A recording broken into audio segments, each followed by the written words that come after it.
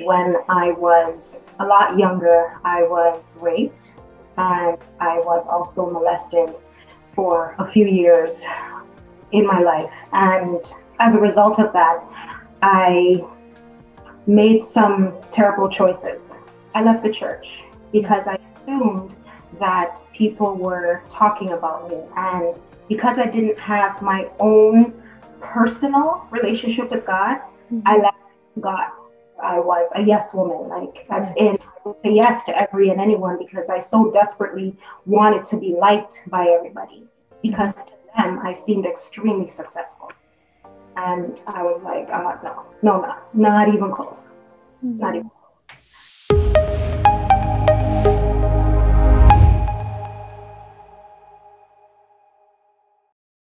All right, welcome everyone to another episode of Meta Transitions. Today we have with us Jenna. She is the person behind the new ministry, Mended by the Maker. I'm so happy to have her with us. She's going to share with you her story and hopefully will give us some tips as well that will help you to be able to figure out a way to transform and transition well. Welcome, Jenna. Thank you so much for having me. Thank you. I appreciate that. You're welcome. All right, so let's get right into it. Jenna, what is your story? Well, I guess my story started at an early age when I was a lot younger. I was raped and I was also molested for a few years in my life. And as a result of that, I made some terrible choices in the way I carried myself, the way I dealt with situations, the way I spoke. I chose not to put things that were important where they should be, if that makes sense. So, for example, in my high school years, school was absolutely not important to me. So I played around in high school. There were always teachers along the way that would always say, you have so much potential.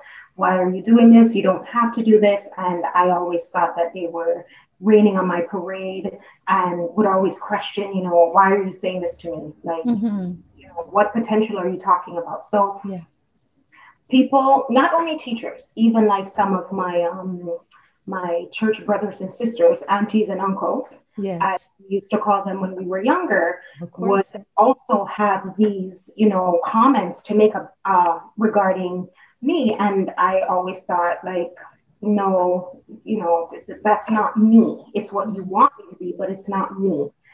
As a result of me just basically not loving myself, I left the church because I assumed that people were talking about me. And because I didn't have my own personal relationship with God, I left God. I remember there was this one time, I think I was maybe 14, and I was at the mall and with someone that I considered a friend. Yeah. And this gentleman said to me, "Oh, you look like a Christian." And I had my Peter moment where I was like swearing and I was like, "No, Christian, I am not a Christian. Don't ever call me that." And some words came out of my mouth. Like I say my Peter moment because it just kind of reminded me of when Peter denied Christ, right? And he was swearing, he was adamant that, he didn't know God. And so that was my Peter moment. And as I continued through life, I just kind of winged through life. I had the mentality that I didn't need to save anything because Jesus was coming soon. I didn't need to prepare for my future. I got married early and got divorced just as early. I had 3 children out of that marriage.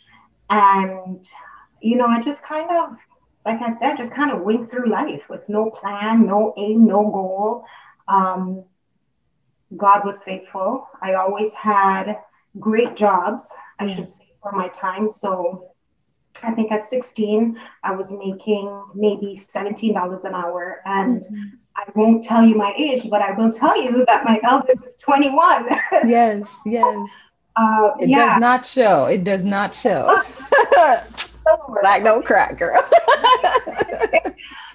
So, like just within those times, I don't know. I literally had no plan. Like, honestly, that was the bottom line. Like, I had no plan. I was just kind of living life as it came, no schedule.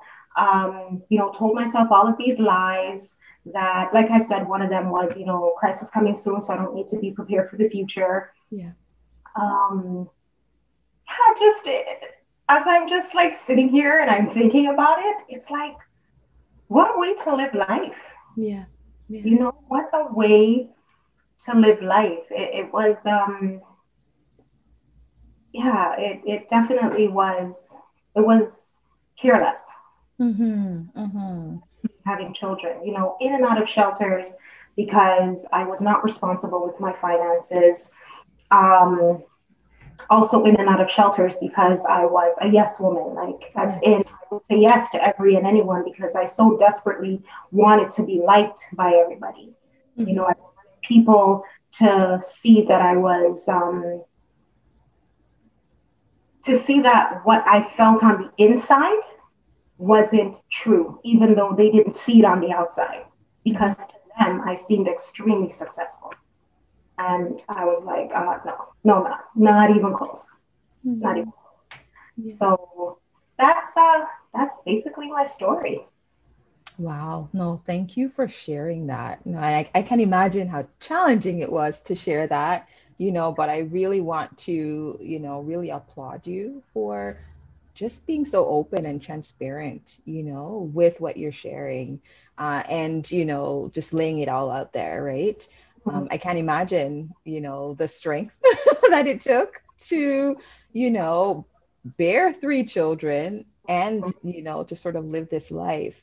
But I think what I'm hearing there is, and you call it careless, but it sounds a lot like survival. You're surviving, right? And a lot of times when, for individuals that went through trauma or had a traumatic past, a lot of times if it's not dealt with, or, if you don't face it, a lot of times that's sort of what it is happening. Survival. You're just surviving from one day to the next day to the next day, and life happens to you in a sense, right? And I think that's sort of what I'm hearing from you, from your story. Life was just happening to you, and you were just sort of taking it and going, and I sort of heard that sort of maybe low self-esteem or low sense of worth, right? You didn't think that you deserved anything, so you just took anything. Yep, you're right. You're 100% right. I really like the way you restated that. I really like the way you restated that. So, yeah, definitely. I'm so interested though in figuring out, how did you come out of that? Right? Because I know you, Jenna. Like, in a sense, I know you because we've been friends, right? We've been church members, and the truth is, this is the first I'm hearing your story like this. So I wanted to witness, sort of maybe this facade that you're talking about that everybody sort of sees, right? So tell me more about the transformation and what that looks like. So, excuse me, my transformation. Wow. Okay. So I'm gonna say maybe 6 years ago, I was diagnosed with potential, and I always love to throw the word potential in there, potential papillary carcinoma, which is potential thyroid cancer. They were, even though they say potential, they say you're pretty sure. In order for them to be 100% sure, what they would need to do is they would need to take my thyroid out and run tests to see if it truly is cancer. Now, I am a nurse right now, and I know that I am not created with spare parts. And a lot of times people think, or doctors, unfortunately, some surgeons and doctors say to people, oh, it's just a thyroid, it's not important. But your thyroid is so important. It's so important. And not only that, I am not the type of person that will take a pill every day for the rest of my life. That's not me. And if I have to take out my body part and then use a medication to substitute that body part, then to me, that's not healing. So when I went into the surgeon's office and they said to me, this is what we think it is. This is the suspicion that we have, and we would like to perform this surgery on you. We need to move quickly so we can schedule you within the next 2 months. I sat in that office and I was at peace. I was honestly at peace. And I felt like I heard God say, I got you. Yeah. And so in that moment, I was like, no, I'm not going to have surgery. And I was so calm about it that I'm thinking, and I don't want to mind read here, but I'm thinking that the surgeon probably felt that maybe I was in shock. And so when I said, no, I'm not going to do surgery, she was kind of taken aback. And she said to me, well, what are you going to do? You're just going to live with it? And I said, no. I said, what I said to her was, God's going to heal me. And she kind of, okay. And I was like, yeah, I'm just going to do the natural treatments. And she laughed. And I thought to myself, one of the things that they taught us in school was you never, ever, ever disrespect a patient's choice. Yeah. And in that moment, I felt so disrespected. And I thought to myself, if I wasn't, I guess, as strong as I was, I would have broke down and maybe even given in and lost hope and said, you know what, maybe what I'm thinking is stupid and maybe I should just do the surgery. So in any case, she laughs and I looks at her and she's like, you know what, I think you need to go home and talk it over with your family. So I knew that doesn't matter what anybody said, I was not going to have surgery. So I went ahead and the first person that I told was my boyfriend at the time. Yeah. And then I told my best friend. In any case, when I told him, he said to me, I'll come back with you and see what she has to say. Because but in that time, I didn't know questions to ask because I've been just kind of surviving, as you said, right? Yeah. So just day to day, I didn't know what kind of questions to ask, but I already resolved that I am not having surgery. So he came back with me and he asked a few questions. She explained how the medication worked, which I already knew how it worked. But I didn't tell her that I was a nurse. So she didn't know that I had any medical background whatsoever. So as he's asking these questions and she's answering, I guess he could tell that I've already made up my mind. So it's not going to happen. So we come out of the doctor's office and he says to me, well, what are you going to do? So I said to him, well, I've already decided that I'm not having surgery. He's like, I know that. What is your plan? And that question hit me like a ton of bricks because I'm like, yes. Because no longer surviving. Now you got a plan. Plans. Because that has never been something that I ever did. Yeah. And so I was like, I guess I'll just do the natural treatment. I don't know. So I contacted one of my friends who was into the medical missionary field. Yes. And he sent me off to this herbalist. I went to the herbalist. I picked up all that I needed to pick up, and then I started the regimen. The challenge was I had never been consistent in anything else but being inconsistent. So I was consistently inconsistent. So I had no idea how to be consistent. Not only that, I didn't know how to start small. Yeah. So I was very impulsive. Spontaneous. I like to say. Yes. But I was impulsive, so I would just jump right into things. And then when I got bored or I didn't fully understand what I was getting into and things got hard, I would jump right out of it. So it got really challenging to keep up with the regimen. So I just stopped. Now, at the time, my boyfriend said to me, now I told my best friend, and they're both guys, but he also was supportive. And he's like, okay, also, what is your plan? So I always tend to surround myself with people that plan. Mm-hmm. So when he came to with what's the plan, I was like, okay, let's plan. So my boyfriend at the time was, he kind of like, not kind of, but he was watching everything that I was doing. And, he would come to me and he'd say, listen, Jay, you have to be consistent with this. Like, this is serious. You can't, be here today and, and on today and then off tomorrow. You have to be consistent. And so I kind of like just dismissed it. And then I continued with life as it is. Went back to eating however I was eating, drinking however I was drinking, just kind of doing whatever I was doing. Mm-hmm. I didn't give up, but because I didn't fully understand what to do and how to do it in a way that makes sense for me, I just kind of like dismissed it, and I was willing to try other things, but I also wasn't looking for other things to try. Yeah. So throughout our relationship, he would always challenge me, always. Like, he would question what I was doing, why I was doing it.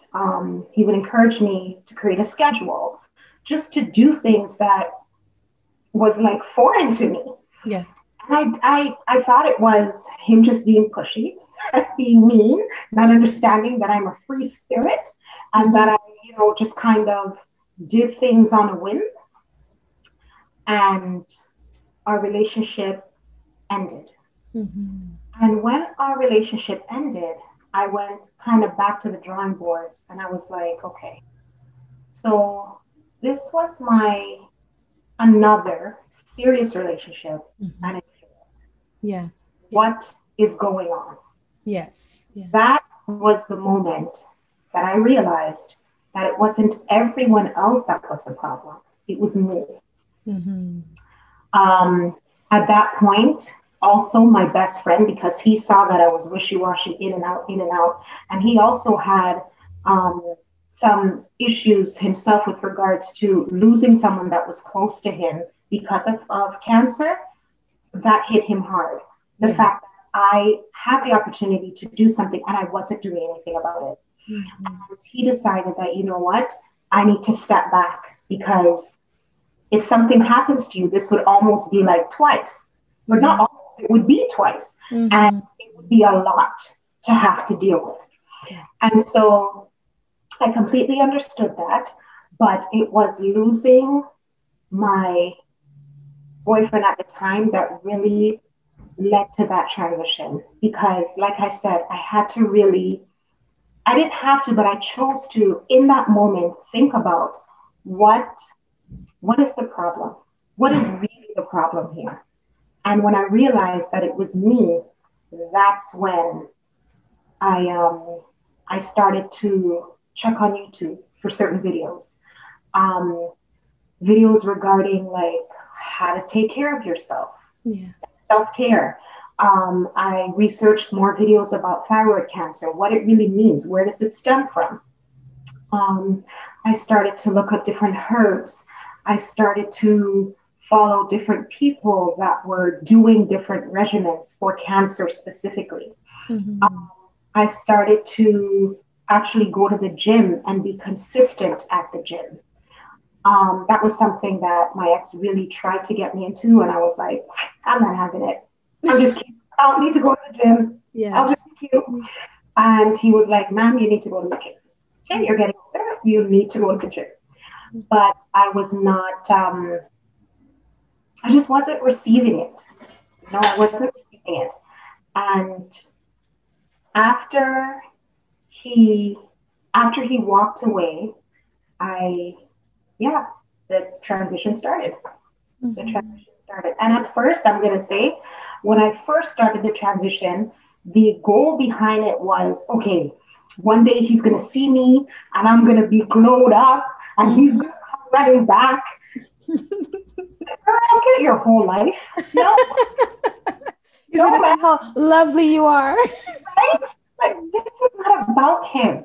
So now, as I'm continuing on my journey, Yeah. I'm literally in this space. I'm literally in this place for me. Yeah. I'm doing it for me. And boy, does it feel good.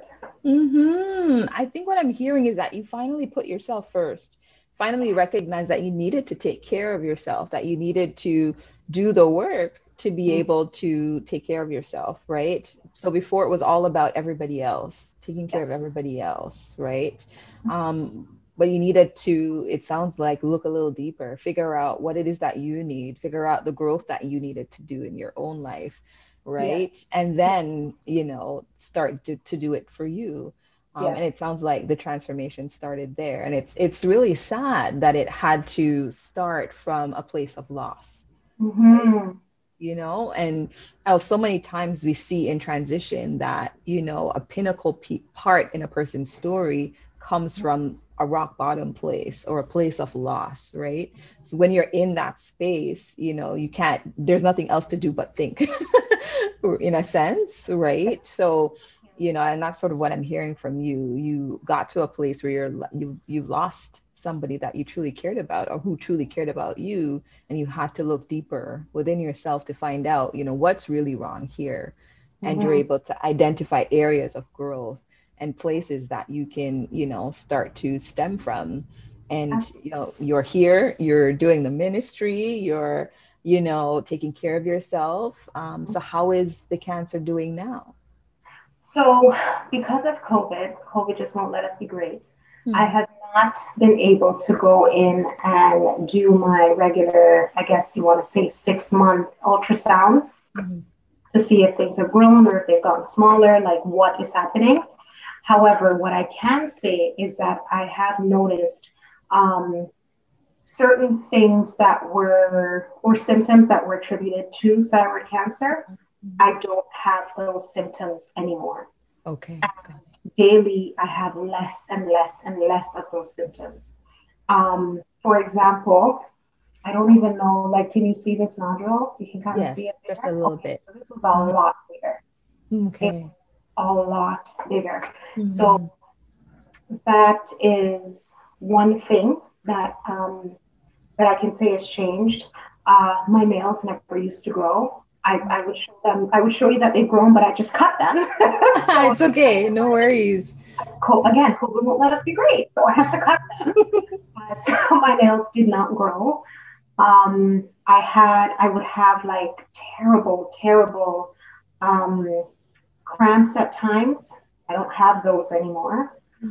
Um, Extreme tiredness, like fatigue. Um, just my concentration would be off, extremely irritable. Those are not issues anymore. Hmm. Yeah, I'm just a lot calmer. Yeah, If yeah. you remember the wily child, for lack of better words, but I'm a lot calmer. Mhm.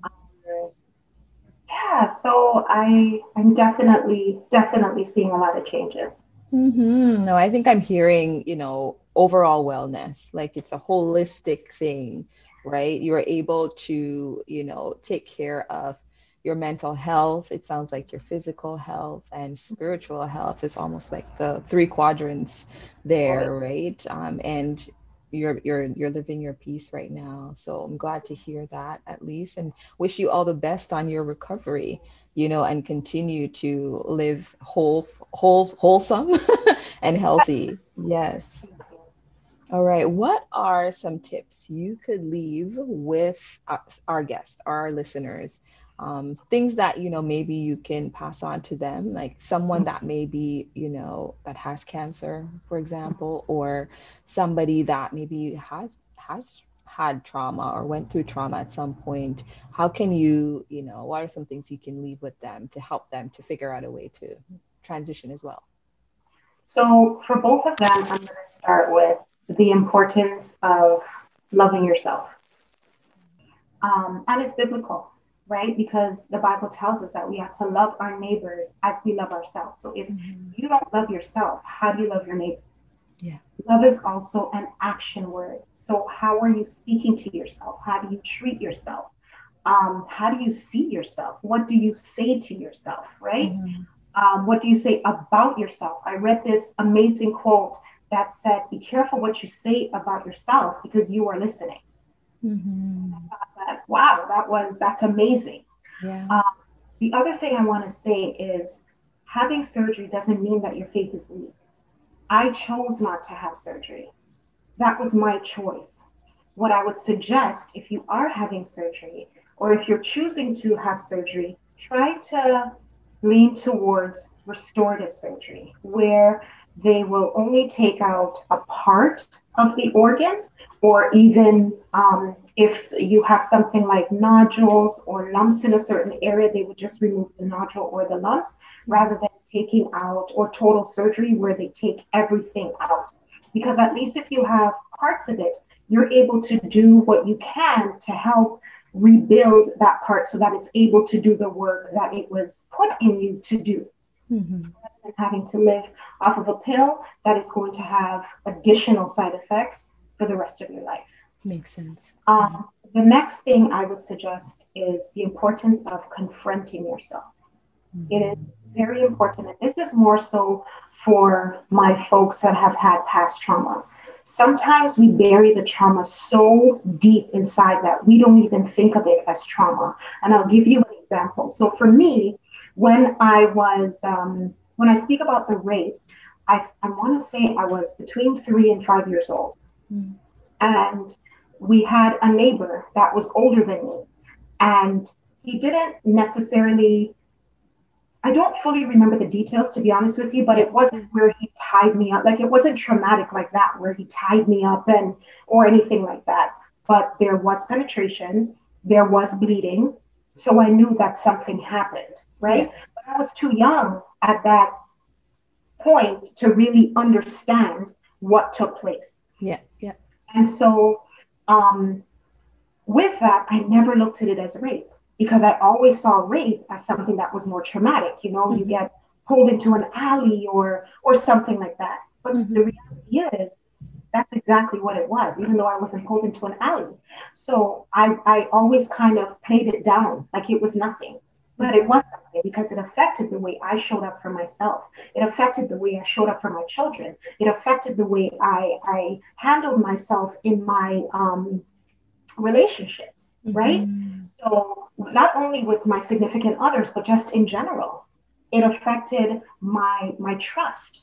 So confront yourself. It's very important that you do the work of sitting down and saying, this happened to me, and being okay with understanding that it happened to you. Then get the help. Go to therapy. I feel like, especially us as Black people, I'm going to speak to Black women right now, men too, but as Black people, we tend to think that going to therapy is a weakness, and it's absolutely not, or it's not for us. Like, I remember that I would spend ridiculous amounts of money for Jordans and Nikes and all of this name brand stuff for my baby, who doesn't even care, to be quite honest with you, because no baby cares that they're wearing Jordans. It's really for me, so that I can show that I have, you know what I mean? So that I can show that I have this thing. But instead of using that money to go to therapy so that I can be the best parent that I can be to that child. And they're just carrying on that trauma and onto those children who now have to deal with my trauma, even though they haven't been through trauma. So definitely get the help. Get the help, get the help, get the help. Get the help. The next thing that I would suggest is, even if you're not used to a routine, start small. Start to build that routine.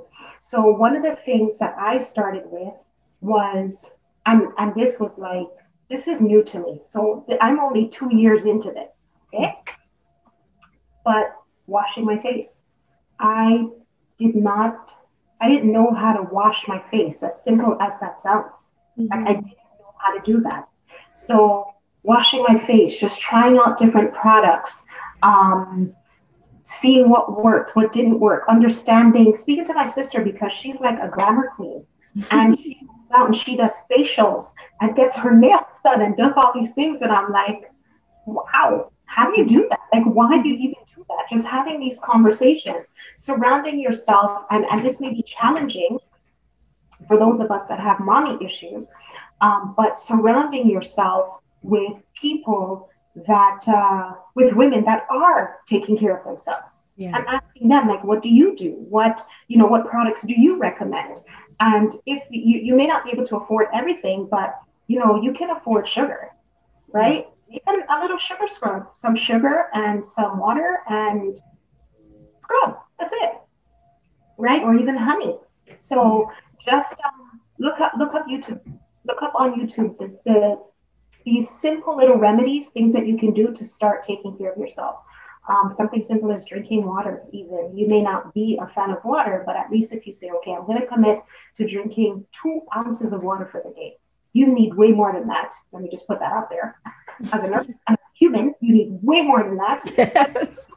But if water isn't your thing, start small and build your way up to it. Don't feel like you have to rush and do everything today for today.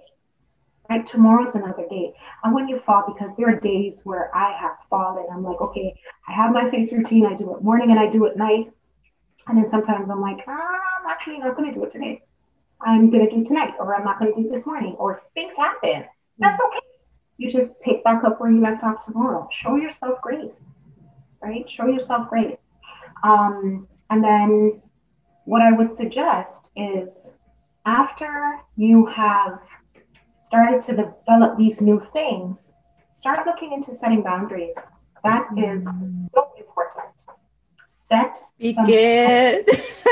Boundaries are so important. Boundaries, raise your standards. So what I've learned is standards are how I choose to govern myself.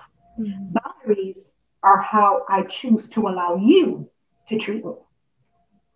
Okay, so that's how I learned. So raise your standards. If you are a person, so as a nurse, we have to wear scrubs. Yay us. So a lot of times we think that because we have to wear scrubs, that our hair can look any way. You don't need to necessarily get our eyebrows done. But yes, do your eyebrows, sis. Get your hair done. Just because you're wearing scrubs doesn't mean that, it's the end. Like, you don't have to show up. Yeah. Get things done. Do things to kind of make you even feel like, spruced up. This is not for anybody else. This is for you. And you're not going to know if you're not somebody that's into makeup or you've never worn makeup. You're not necessarily going to know how to do it. Look up, again, YouTube. Let YouTube be your best friend. Yes. No, YouTube. No, for sure. YouTube has so many tips and skills that, you can use to, do anything, self-help. And I've been doing these interviews, Jenna, for since last year. And so many people have indicated that YouTube has been such a big help for them. How-to videos, motivational videos, right? To really help them to pull themselves out of the hole, in a sense, if you want to call it that, right? So definitely it's a great tip and a resource for a lot of people, for sure. And the tips that you just shared are so amazing. I can't remember all of them, the truth, because you said maybe more about 5 or 6 of them. But no, they were really good. And I think that people can definitely walk away with, a message that, they too can pull themselves up, by the bootstraps. They too can love themselves. They too can take care of themselves. They too can, dig deep and embrace their traumas, right? They too can make sure that they get the right treatment that is going to be aligning with what it is that they need, right? Yes. So if it's cancer, it's getting all the questions answered to be able to make an informed decision. Right. Absolutely. So that's sort of what I was pulling from what you were saying there, in that, it stems from loving yourself and then recognizing that, you are a person that's worthy. And from that place, you can then decide to take care of yourself. You can then decide to, step up for yourself, respect yourself, and then, let others know how you want to be respected, and then advocate for yourself. Yes. That's it. That's it. The last and final step, trust God. Yes. And I put that last on purpose. My coach, she is phenomenal. And one of the things that she has in her pillars, because she has like 6 pillars, and one of the things she has in her pillars is faith. And faith is not the first thing. And a lot of time, what she says, and I agree with, is a lot of times that as Christians, we believe that, just have faith and God will do everything. And I think that in the back of my mind, I also maintained that at one point in my life. Yeah, just have faith. I don't have to do anything. As long as I have faith, God will fix everything. But the reality is faith without works is dead. Mm-hmm. So although you have faith and you trust God, you still have work to do. Yes. Yeah, still have work to do. So that would be my last tip. Okay. Thank you. Thank you so much. Now you've shared so well today. I'm really thankful, for you, for your story. I know there's so many people out there, because we know that one in three, individuals have experienced something traumatic in their life. Yes. And the numbers are higher now for individuals that are touched with cancer or know somebody that has cancer, right? So I know your story will touch somebody, and hopefully they'll be able to take something away from what you shared today. Mm-hmm. Yes.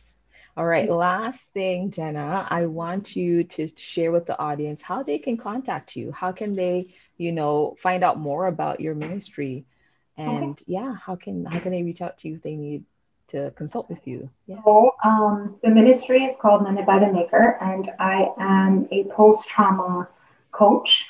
I coach women who are high thrivers. So basically, you look great on the outside, but on the inside, you're crumbling. Yeah. And also people that are in relationships that are kind of struggling because one person has had trauma and they just don't know how to move forward. Yeah. I can be reached on Instagram at Mended by the Maker, one word. On YouTube, Mended by the Maker, one word. On Facebook at Jenna Duncan. And my phone number, or the business phone number, is 905-744-0074. Let us know how we can support you. Yes, definitely. We will be putting those contact information in the description below when we post the full video. So you'll be able to make contact with Jenna if you need to. All right. Thank you so much for being with us, Jenna. We really appreciate you being here. And I would definitely want you to come back if you'd love to. Oh, I would love to. Thank you. Yes. Thanks for having me. This was awesome. Well, there you have it, folks. Jenna, remember, Mended by the Maker. If that's the only thing you heard today, go check out her channel, and we'll see you next time.